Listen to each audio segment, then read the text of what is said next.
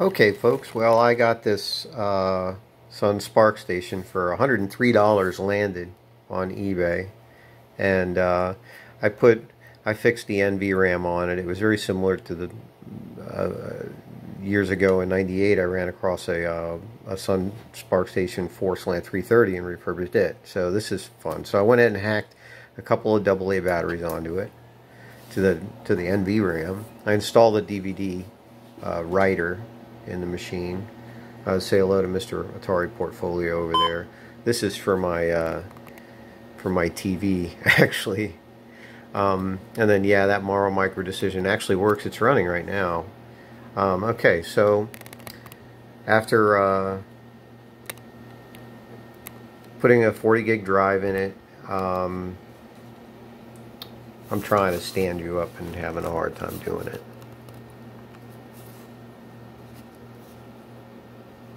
There you go. So I reprogrammed the NVRAM to boot, and then I put a 40 gig drive in it. I put some extra memory in it. I put a Sun PCI coprocessor card in it, which I'm planning to implement real soon. Right now it's not though. Also, it's got a SCSI controller with a separate HME Ethernet jack, so it's actually got two Ethernet adapters in it. So I chose OpenBSD for it because it's the most modern operating system that has X support built in. So, well, I mean, okay, that's one reason, but I also like it. I mean, after using it, it doesn't have a system CTL. It has it's a little more straightforward than Linux has become.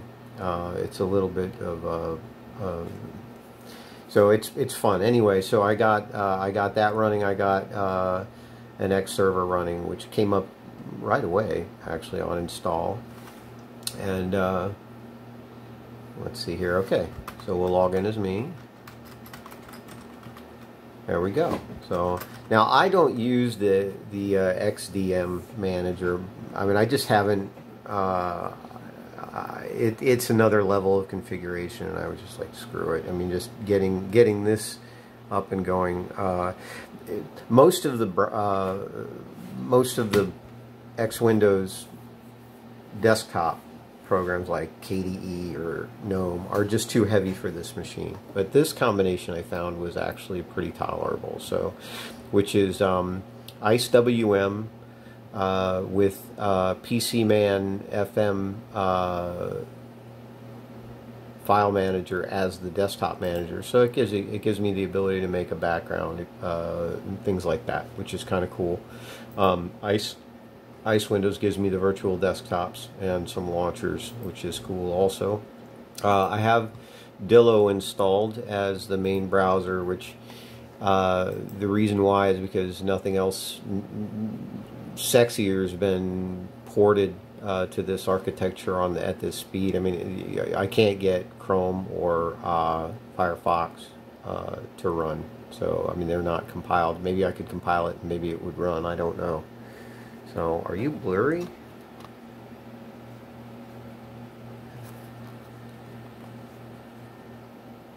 Okay, there we go. So here's Dillo, which is kind of cool.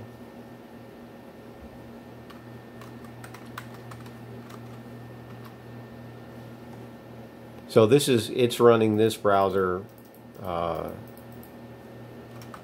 native on the bare metal, but you know, it's just Dillo, so like some things aren't gonna render right. But if you know, but I have X set up, and X Windows is such that you can doggone do whatever you want. So if I just go over into my other machine here, a Linux machine running, and I can run Firefox anyway in a window on this machine, even though it's running over on the Linux box. Processing is actually occurring there. So we'll go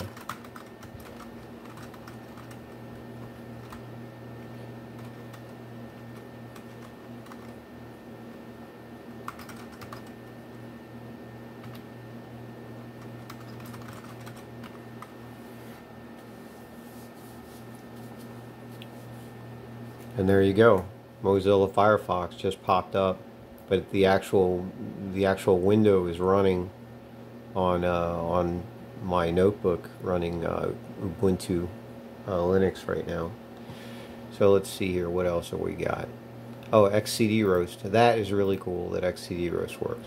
So so this is actually a pretty capable machine. I mean, I would like to have a native Office package for it. There doesn't appear to be anything compiled in that order for it, so it might be worthwhile to compile doggone OpenOffice or something like that.